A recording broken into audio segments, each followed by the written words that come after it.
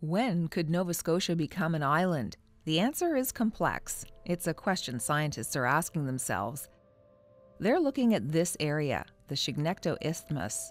The narrow piece of land connects New Brunswick and Nova Scotia. It's vital to the movement of goods by truck and train. A number of communities are located here, the largest being Amherst.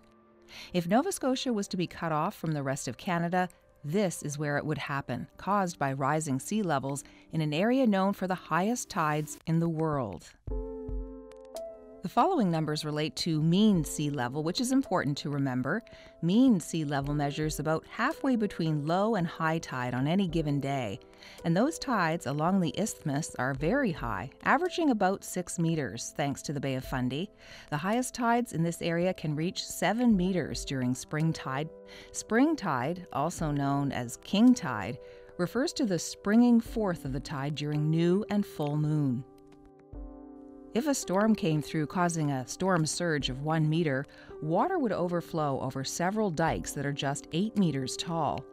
Tide analysis for 2021 suggests this scenario could happen on April 30th, May 28th, October 10th, November 8th, and December 7th, dates when tides are predicted to be near 7 meters. This is what that scenario could look like. See the water receding? Depending on the strength of the tide and surge, each pulse of the tide could push water further inland until the storm dissipates. Track and location of such a storm would also affect how long it would take for water to flood the isthmus. Millions in trade dollars pass through the isthmus every day, and the rail line and Trans-Canada Highway are key. They'd be hit by rising sea levels first, long before the water would cut off Nova Scotia from New Brunswick. At just 7 meters, the water is already right up against the rail line.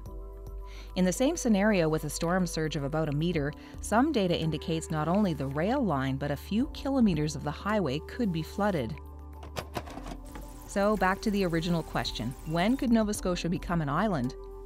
According to this data, when the water rises to 12 meters. It all comes down to this area where water from the Bay of Fundy and the Northumberland Strait would meet. In 2021, that's high tide plus 5 meters, which is extreme and likely won't happen anytime soon. But in honor of the original question, let's bring sea level rise data from the National Oceanic and Atmospheric Administration into this example. It says that on the low end, sea levels will likely rise about 1/3 of a meter by 2100. On the high end, it's 2.5 meters.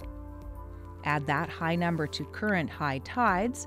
Tides in 2100 would be about 9.5 meters high. Those would routinely overtop current dikes. It would then take a surge of 2.5 meters or more in a storm scenario to cut Nova Scotia off from the rest of Canada. Some could argue that as storms intensify with climate change, such storm surge could be possible. In October of 1869, the Saxby Gale struck the Bay of Fundy. The tropical cyclone was the worst on record.